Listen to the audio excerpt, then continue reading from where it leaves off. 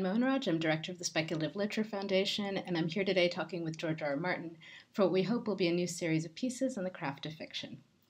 Now, I'm also a Wildcards writer, and George is my editor there, and absolutely rigorous in his editorial requests that my characters' choices have consequences. He has had me kill my darlings on more than one occasion, and always for the better. But our plan today is to focus on epic fantasy, as seen in his Game of Thrones series. So, I first read your work in shorter form, with pieces like the chilling novelette Sand Kings. As a writer, I'm finding the transition from writing shorter works to novels and longer series to be challenging at times. So maybe if you can start by just talking a little about epic fantasy and how you approach it differently than other types of fiction writing, which I know you've written in a wide range of forms. Yeah, yes.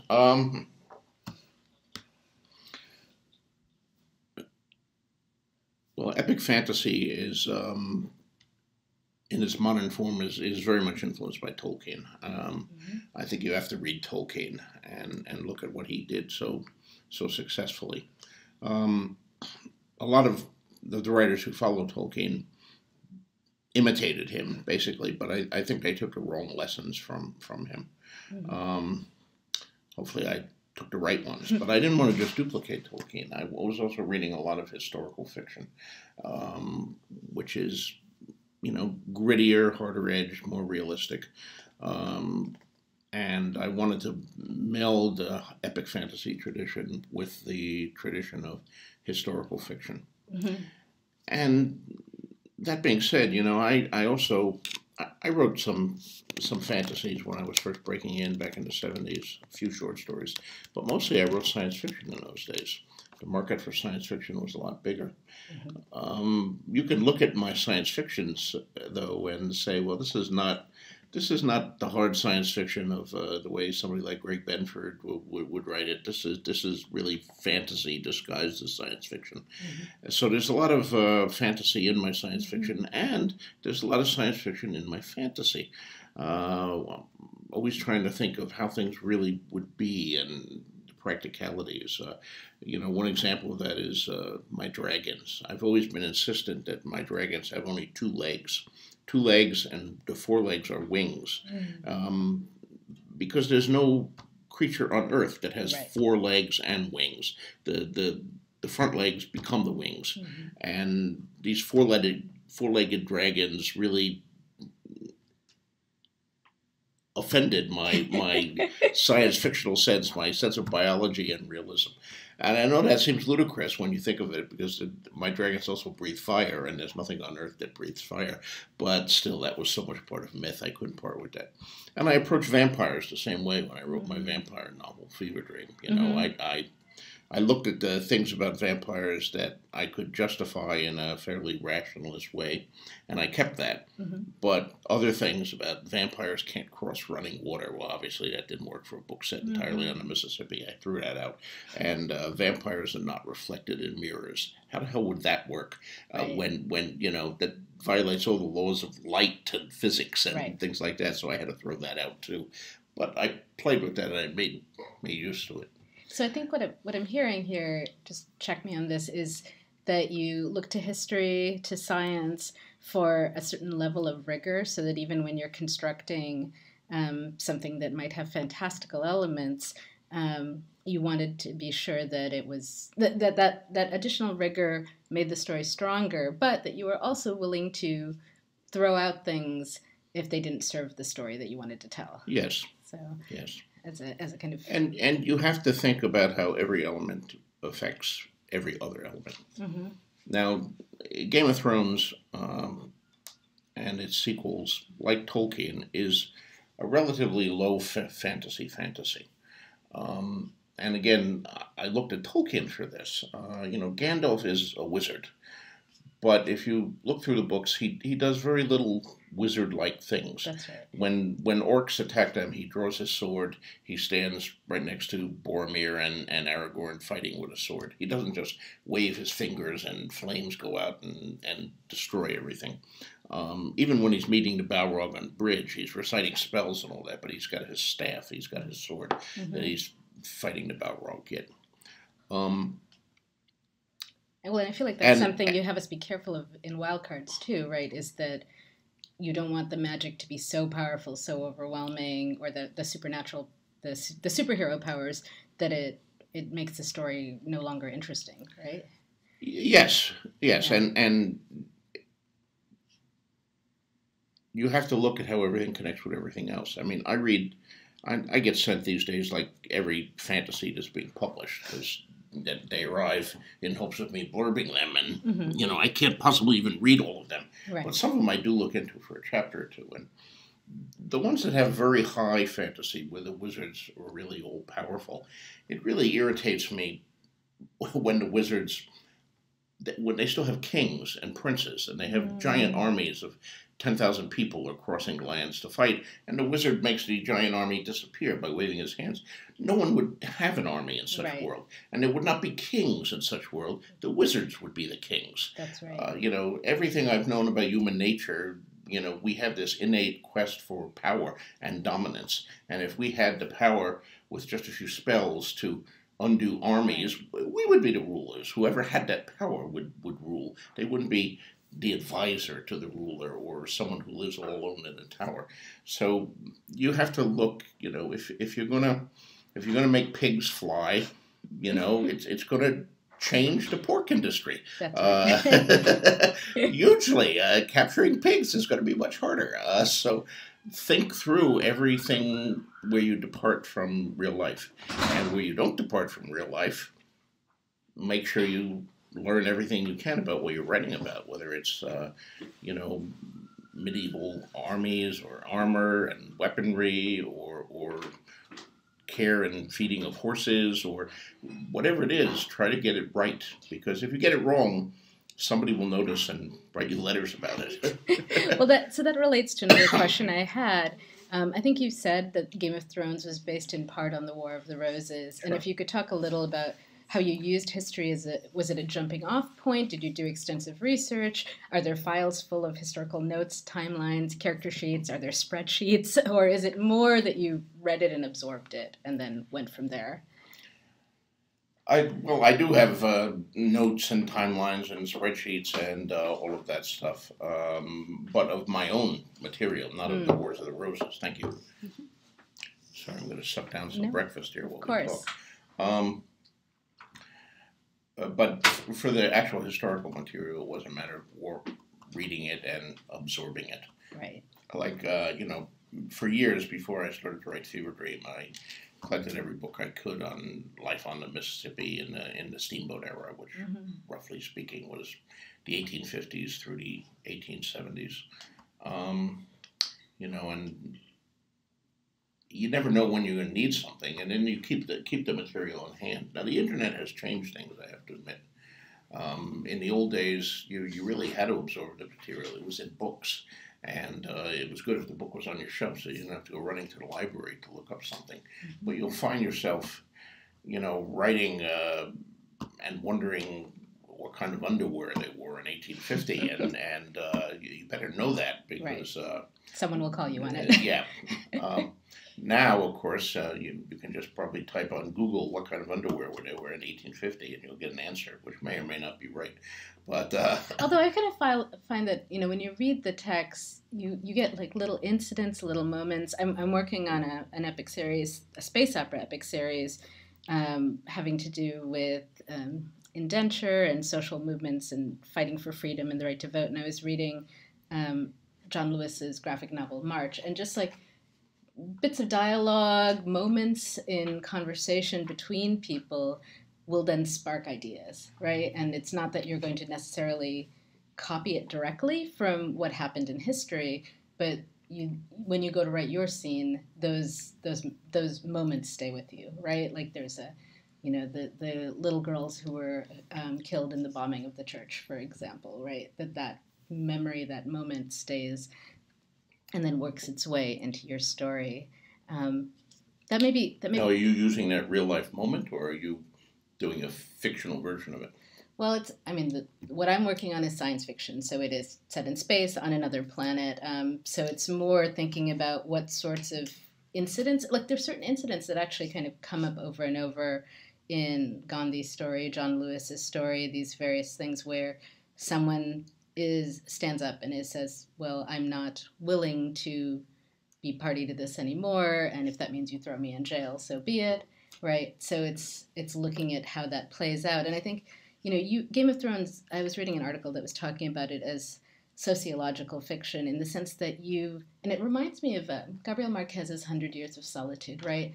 Because you're writing about big, sweeping societal movements, and as a result, even though we meet Ned Stark in the first book, and in a sort of more typical fantasy novel, we might get, oh, he's a central character, I care about him, I'm engaged, I'm going to follow him, and then, spoiler, he dies.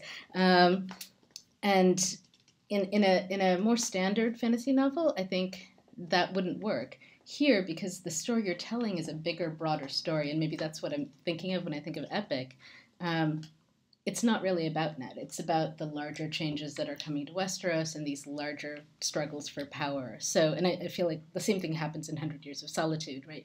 It covers 100 years. All the characters you meet and care for in the beginning of the book are dead by halfway through the book. So maybe, so I guess the question embedded in that is does that seem like a fair characterization of what you were doing, of epics in general, perhaps? Well, any time you cover 100 years, unless you're, in a far future thing Right. where people now live for 1,000 years, yeah, all your characters are going to die if you're covering that period. So far, Game of Thrones may have taken 100 years to write, but it only actually covers about 3 or 4 years so far. I was inspired by Wars of the Roses. I love historical fiction. I read a lot of it.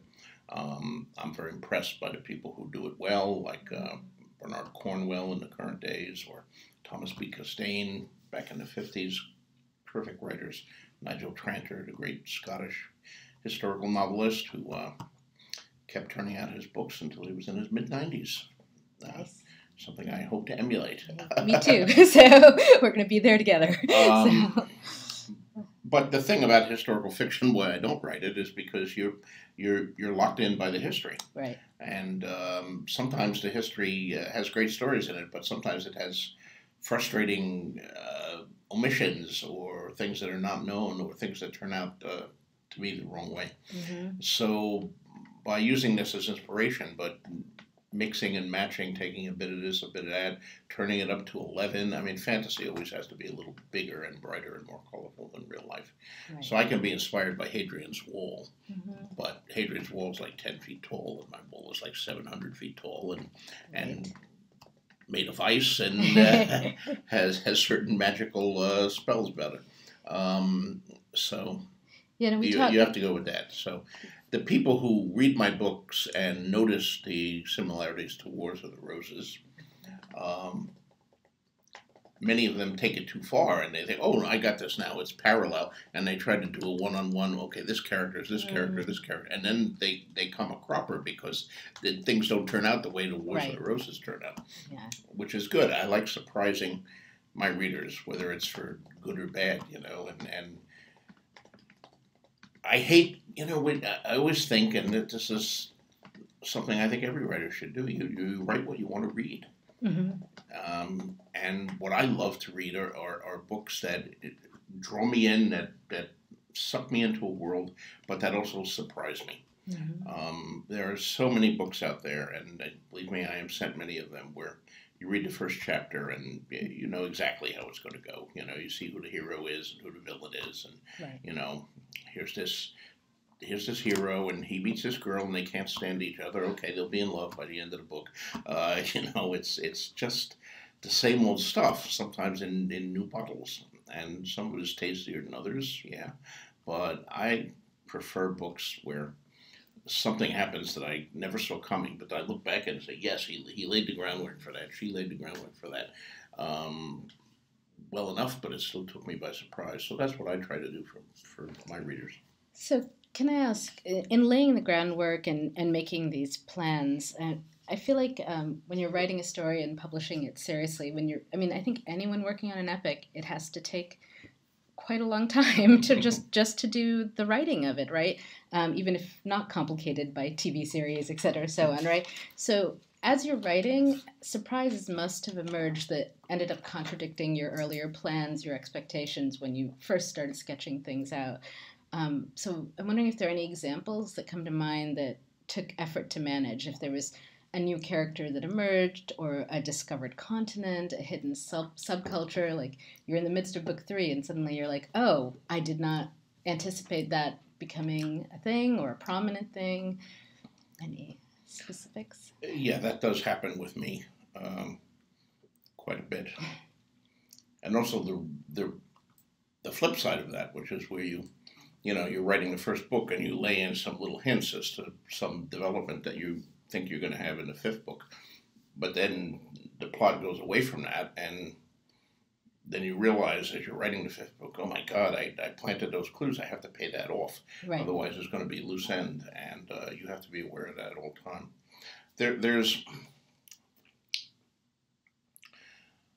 I've often said in lectures there are 2 kinds of writers, who I call the architects and the gardeners. And an architect designs a house, and he lays out the blueprints and how many rooms it's going to be, what kind of roof is it going to have, how's it going to be heated, is it forced air heating, is it baseboard heating, is it electrical heating under the floorboards, where are the toilets going to be, does it have a basement, does it not have a basement. Every detail of the house is worked out before a single nail is drawn, sometimes before the ground is even broken for it. It's all laid out. Mm-hmm. And then there are the gardeners, and they dig a hole and they plant a seed and they see what comes up and they water it and they hope it grows and doesn't die. The gardeners know little things. I mean, they know whether they planted an oak tree or a tulip, but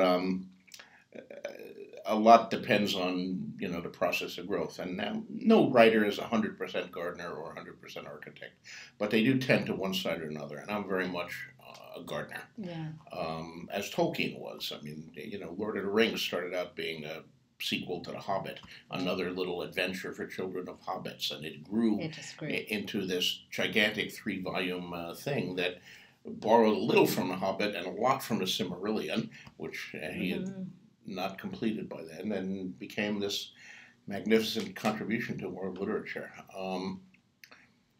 But when you're a gardener, things like that do happen. When I was in my 20s and living in Chicago, where you live now. Great city. I helped found the Windy City Writers Workshop of science fiction and fantasy writers. We got together once a month and traded stories.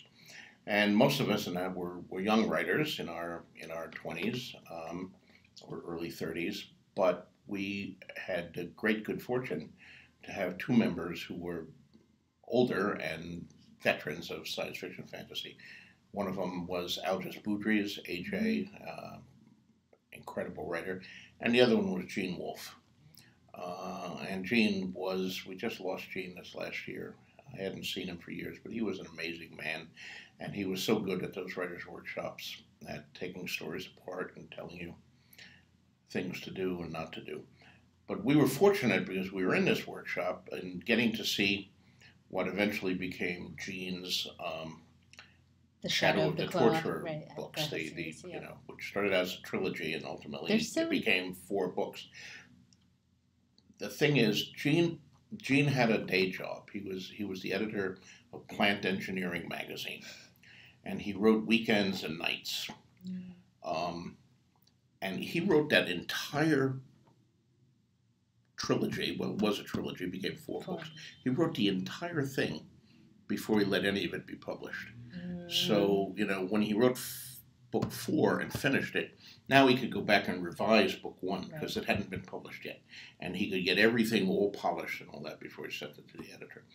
And I've often envied Gene's ability to do that. I mean, in a perfect world, I would have written all of the books of Game of Ice and Fire before I let the first one go out.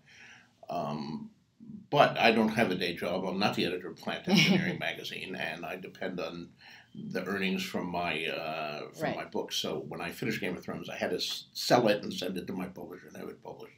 But inevitably, when you do that, then you have the choice, well, do I go back now and revise book 1 because Right. of the things I later know with book 5? I've always felt that was sort of cheating, so I don't expect I'm going to do that, but there's Yeah, part of me that wishes I could. I always think of Dickens, right, who had to serialize even a novel, right, and Oh, right, send it right. out chapter by chapter, and just how frustrating it must have been when he wanted to change things and couldn't, right? So, And there are Dickens like uh, people doing that on the internet even now. no, They're it's publishing been their books for reemerging free as on a the new internet. form, right? Sending it out section by section. I'm seeing Bujold. I'm reading her new series that she's been releasing as little ebooks, the Penrick series, which I think is going to end up basically being one long novel when it's all together. But because she's releasing them in pieces, it's yeah, she won't be able to go back and change it unless I agree. I'm with you in that I would have a hard time going back and revising something that was already published and out there.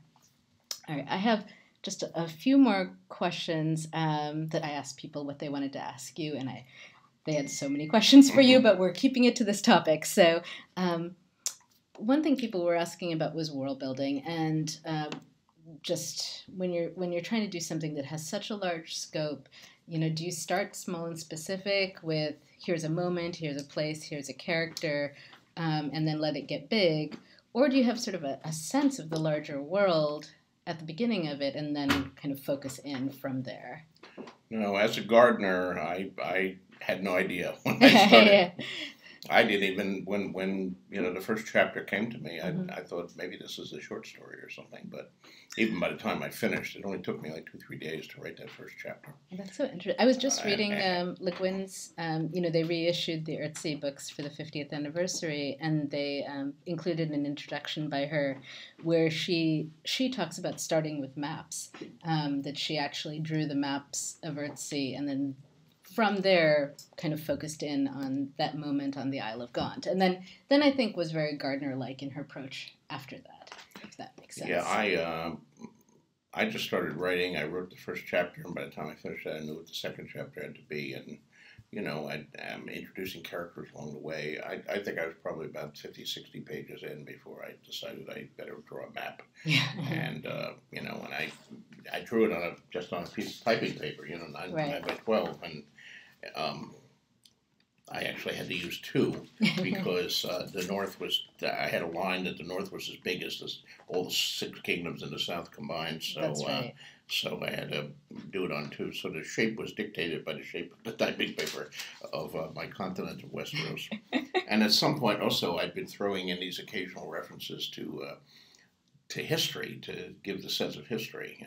There's a depth to it all. To dead Right. kings and all that. And I thought, well, I better make a list of all these dead kings and work out that. So I just, made up names and dates and tried to vary it. Some reigning a long time, some reigning a short time, etc. And their relation to the king before them. Even then, I got myself in trouble when some of the material had been published.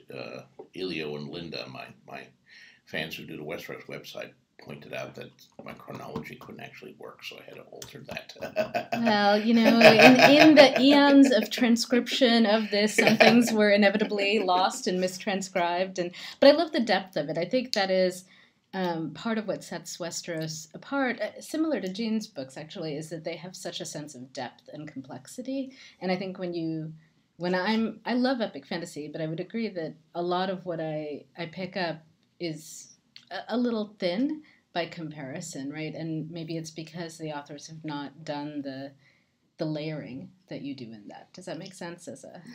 We owe all of it to Tolkien, really. I mean, he changed the face of epic fantasy. I remember, being a kid in junior high and high school reading The Lord of the Rings when it was coming out, and I enjoyed those books so much. I loved those books so much. I didn't want them to end.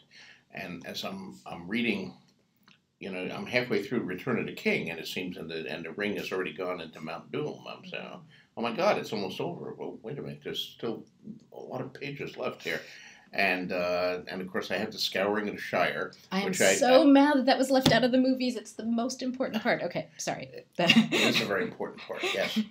And although I don't think I understood that as a junior high school kid, No, what the hell is all this? And right. they put the ring in here, and then I hit the appendices. Right. And at first I was enraged because I thought I had more story, and instead I have all these footnotes and appendices. Right. But as I've gotten older and I've looked back, I really appreciate the appendices. Tolkien really worked out all the world, the kings of Numenor, and the history of the various kingdoms of Middle Earth and their rise and fall. He had all of that. Yeah. He had all of that worked out, and of course later I heard about his life.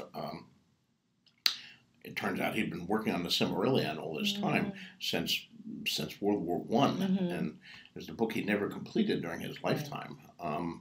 But he had all of this background. In some ways, that was more interesting to him than the foreground story. Right. So I set out to kind of emulate that, and I've gone about it in a different order. But I've recently published Fire and Blood, which is my book of imaginary history, and I have more to do. I have a Fire and Blood 2 to do. And that just covers Westeros, that I have a whole other world there. So it's developed in some detail. But, they say of icebergs that 3/4 of it is below the surface. Right. So you're just seeing the iceberg. You're just seeing a little bit on top. And Tolkien's work truly was an iceberg where, you saw The Hobbit and Lord of the Rings were on top. And then there was this immense construct underneath it. Most fantasy writers have some ice piled up on a raft. That's a great image. Yeah. There's nothing under the water. Yeah. They're just faking it. And that was true of me, too, when I began. But I think at this point now I have a fair amount of iceberg underneath. Well, that's a great. I think that is, in fact, where I have trouble. I think it's laziness. Honestly, I think it's this sense of like, oh, that's a lot of work that nobody's ever going to see. But of course, it is. Even if people don't see it directly, it makes what they do see so much better, right? And so it is worthwhile. If you look at the fantasists before Tolkien, it was very different. I mean, Lord Dunsany, who was a brilliant writer, it's all, it's very stylized, and right? And once upon a time there was a king, and, he had a beautiful daughter, and then an elf came in. But you don't get the sense of, okay, what was the name of the dynasty this king was? Who was the king before him? How did this dynasty come to power? How many kings have there been? How many, I think Dunsany's, he's closer to folklore and fairy tale, right? And in the mode of storytelling, whereas what you're doing is closer, and Tolkien is closer to historical fiction. Okay, well, we're almost out of time. I'll just leave with, is there anything you'd like to mention that we haven't talked about? Advice to young writers getting started with epic fantasy, or like me, middle-aged writers mired in the muddle of an epic space opera? So it doesn't have to be fantasy. Just when you're working through the epic, is there anything else you'd like to add?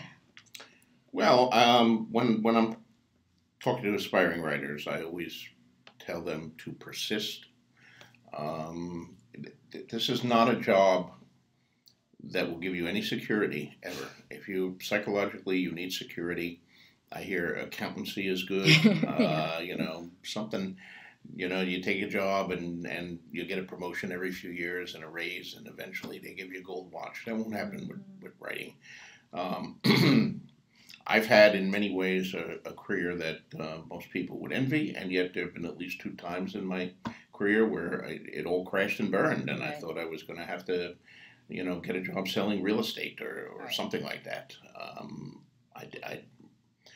You can be the hottest guy in the world one moment, and then 2 years later, your agents won't return your phone calls. So you have to be prepared for that. You have to, and you have to persist. If you write a book and no one wants to buy it, write another book. Maybe someone will still buy that unsold book one of these days. But meanwhile, write another one, and then write another one, and write another one.